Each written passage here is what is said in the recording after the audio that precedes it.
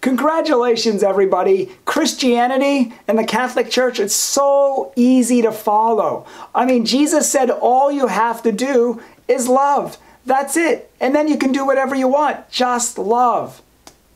Not really. Just love. That's what people tell me a lot in the comments of my YouTube section, on social media. Anytime they don't want to follow the rules of God or follow the commandments, they said Jesus said it was all about love. And the only thing I say is, where did he say that? Where did he say that in the Bible? Just show me one place where Jesus said it's all about love. Just show me one place, one single solitary place where Jesus said all you have to do is love. Because he never said that. And in fact, Jesus said something the opposite. He said love is sure, it's important. In fact, it's the most important. But he said the most important thing of all is loving God. Loving God is first and foremost the most important thing in our life. He said that, and that alone was the very first commandment. The most important commandment. Only after you love God with all your heart, mind, soul, and strength, then you love your neighbor as yourself. Those are the two top commandments that Jesus said. Love God and love your neighbor. But here's the thing. Jesus said, how do you love God? Matthew 19 says, you know you will love God if you follow the commandments. How do you get to heaven? By following the commandments. Look at the first letter of John, chapter 2. It says, we know we love God if we keep his commandments.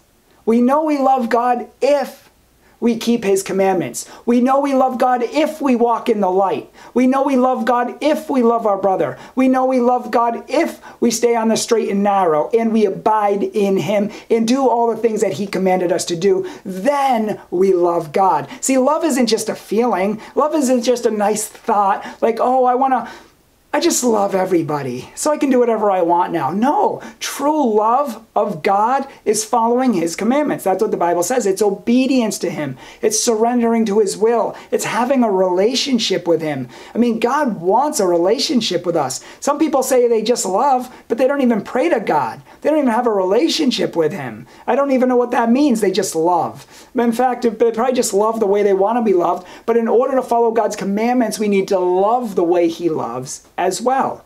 And so that includes all of our life, the way we walk, the way we talk, the way we have relationships with other people. It's all got to be godly. See, here's the bottom line.